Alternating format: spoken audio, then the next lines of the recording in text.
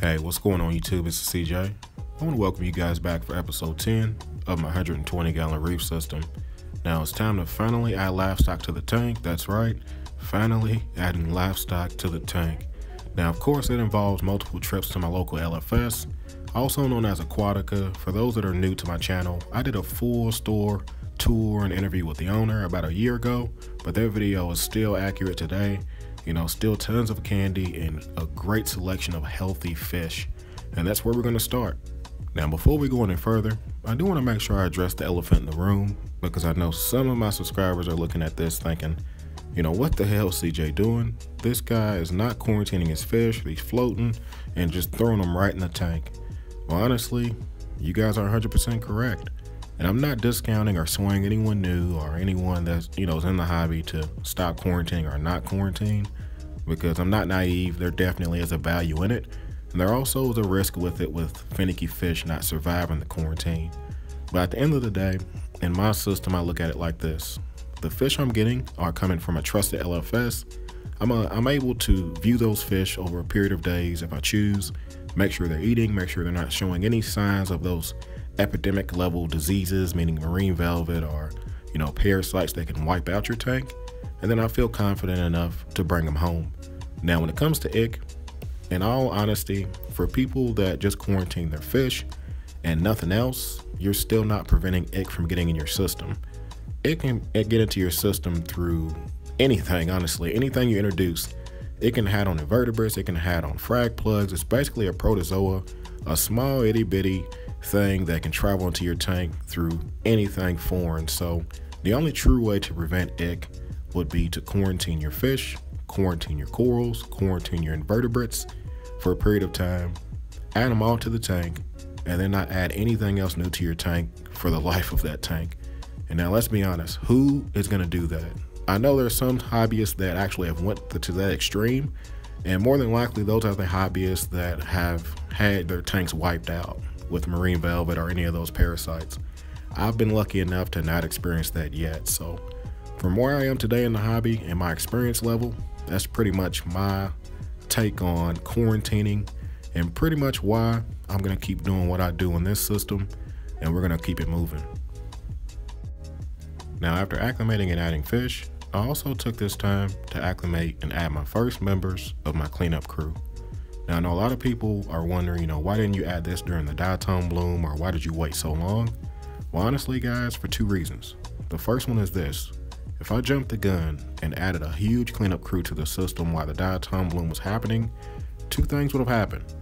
First one is the cleanup crew may have died because the cycle still wasn't complete in my system. And the second thing, they probably would have starved, because diatoms are not permanent. That food source that looked abundant would have quickly evaporated and left over a bunch of hermit crabs and snails and everything else I would have added, and they pretty much all would have died and just added to the nutrients in the water. So definitely a no-go. From what I've learned, it's best to add a cleanup crew based off what's available at the time and then build up from there. So for now, all I have is 6 trochus snails and 15 hermit crabs, and these guys are doing a great job. Now, this next subject is non-debatable in my opinion: building a screen top for your reef tank. Glass top, screen top, doesn't matter. Some kind of top to keep any and all of those suicidal fish from taking that leap of faith, you know, and drying up to that fish potato chip on your floor beside your tank. Trust me, guys, whether you buy this kit from BRS or from Home Depot like I did for $11, that investment is going to pay for itself 20 times over during the life of your tank. Just imagine, one $30 fish jumps, that was a screen top. 4 $30 fish jump, then you just, you know, it's just not smart. So highly recommend it. Now, I'm choosing a screen top because it allows all of the light penetration, it allows for all of the gas exchange to still occur, but still protect my fish from escaping the tank. Now, the easier way to do this would have been just cutting it to fit the inside of the tank and just resting the screen top on top of the Euro brace. That would have worked, but honestly, I wanted to go for something a little cleaner. So after a little trial and error, actually a lot of trial and error, I got it to fit the inside diameter of the Euro brace, and I supported it with a couple of plastic clips that came with the kit, and I notched out the back corners for the gyro cores to fit through. So it ended up working out pretty well. I mean, it fits Honestly, it fits perfect, and it's supported by the gyro cords on the back and the clips on the front. So this pretty much eliminated any excuse for me keeping a screen top on the tank, because it looks good, it doesn't take away from the rimless or the Eurobrace look, and it keeps the fish in. So it's a win-win. So let's go ahead and keep it moving. So just a quick reminder, just in case anyone's new, make sure you hit that notification bell beside the subscribe button, not only for these updates, but to be notified when I'm going live, because I actually reveal a lot, including what fish I'm going to be adding way before these updates on live stream. So just keep that in mind if you want to stay up to date on the latest. But for everyone else that did not know, I am now a Tang owner of not one, not two, not three, but 4 tangs in this 120-gallon system. So we're going to talk a little bit more about that and what I've experienced over this last week. But first, let's cover a little bit about this food you see floating around, because that also was a challenge in itself.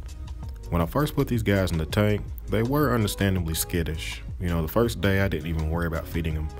Second day, I did introduce New Life Spectrum pellets and Reef Frenzy Nano, the frozen food. Still zero luck. So it wasn't until I went and picked up some of this frozen mysis, some of the herbivore flakes, and started mixing a little garlic and Celcom with it to give it a little extra flavor and nutritional value, to where these guys really started going after it. So that's definitely a major box to check off in the tank, especially with certain fish I have in here that are known to be finicky and not want to eat. So definitely glad I was able to get this to work.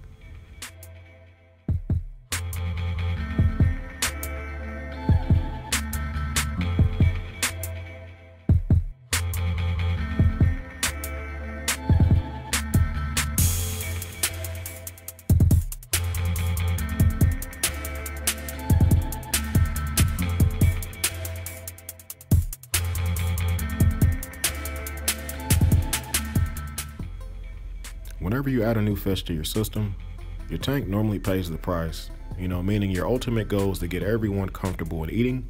So you normally offer, multiple types of food, multiple days in a row, and it basically ends up collecting in your rock work or going over your overflow down into your filter floss or filter socks, and you got to get it out of your system. So in my situation, I built my sump to where the first tray overflows into a filter floss, which is easily removable. You don't have to worry about cleaning it or anything. I just take it out, toss it in the garbage, and replace it with a nice clean pad to collect more, debris and detritus and leftover food and whatever else.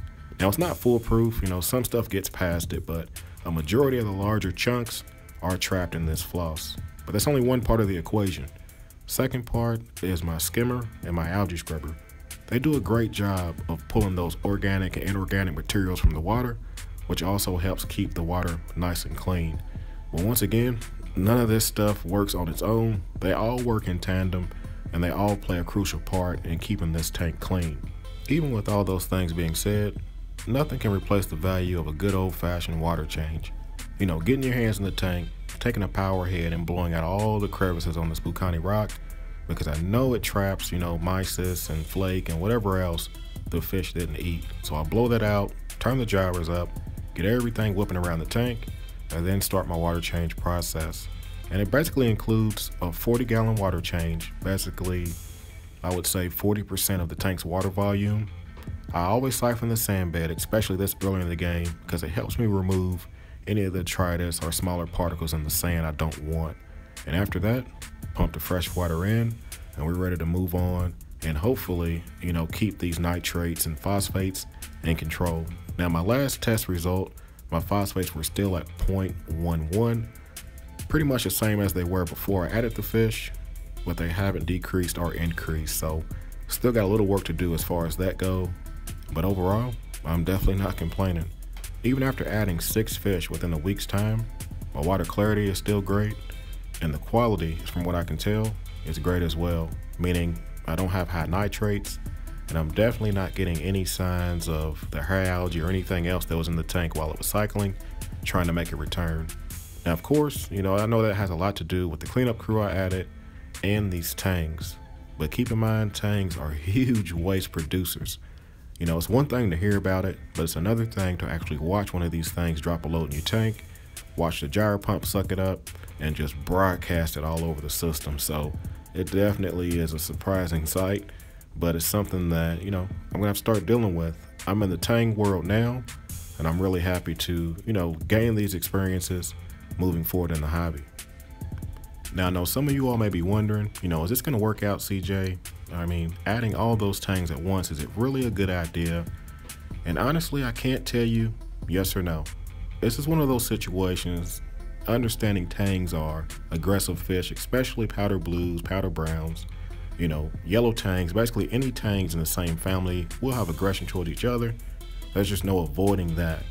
The best thing I could do was introduce them all at the same time, meaning no one has time to claim the whole tank as their own. No one has time to, become a dominant fish.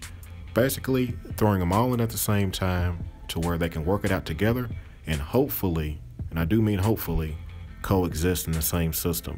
But time will tell. Is it a foolproof plan? Of course not. If I have to remove a fish, I will remove a fish. But I'll tell you what, after a week's time, no fin damage. I see a little scuffle here and there as far as chasing, but overall, I'm not seeing anything that I'm really concerned with long term, at least yet. So what is the final stock list plans for this tank? Well, I'm off to one hell of a start, no denying that, but I'm still not sure how it's all going to work out with the tangs. Ultimately, I do want 4 large fish, basically 4 tangs in the system. If it ends up being these 4, that'll be fantastic. If not, I'll have to make adjustments to that, but basically it'll only be 4 maximum. Dwarf angels, I do have a flame angel in here. I would like to add 2 other dwarf angels. Now, whether I can get away with an additional multi-bar or multicolor like I had before, if I can get them eating, great, or maybe a pair of Potter's angels, something. But I do want 3 dwarf angels. Now, when it comes to wrasses, I definitely want a large amount of wrasses in this tank. I already have a yellow chorus wrasse. I'm thinking about adding a Christmas or Melanaris, a bunch of different furry wrasses, just a large assortment of colors and movement around the rockwork is what I want. So besides those, of course, my sand sifting gobies, I'll add one of those later in the game whenever my tank has enough life built up in the sand to support it. I'll definitely add one of those fish and maybe a blenny, something to help control algae on the rock. Now, as far as any other pod eaters, mandarin, scooter blennies, as much as I would love to have one of those, it really depends on if I can support it. With all the pod eating wrasses I may have and everything else in the tank, I'm still open to it, but we'll see. So as you guys can tell, the stock list is somewhere around 15 to 20 fish, a mixture of tangs, wrasses, dwarf angels, and blennies, but I can't tell you the exact type yet. That's pretty much as far as I've gotten at this point. So what kind of corals am I going to add? I'm sure someone out there is asking that question. Honestly, this is going to be a mixed reef. I would say 30 to 40% SPS corals, a lot more than I've had before. LPS, softies, but I will be, going a little more high end as far as the corals in this system. But keep in mind, that's way later down the road. We'll be adding a calcium reactor, controller, those type of things to help supplement the system and keep it stable. But as of right now, my primary focus is keeping this thing fowler, working on my stock list, enjoying the fish, enjoying the tank maturing, growing algae, getting a steady parameters, getting everything where I want it before I start adding those corals. So I think it's a good stopping point though. This vid's definitely dragging a little longer than I wanted it to, but it was a lot to cover. So if you guys have any questions, you know what you can do. And as always, hey, like, comment, subscribe. You guys do what y'all do. Y'all be easy and happy reefing.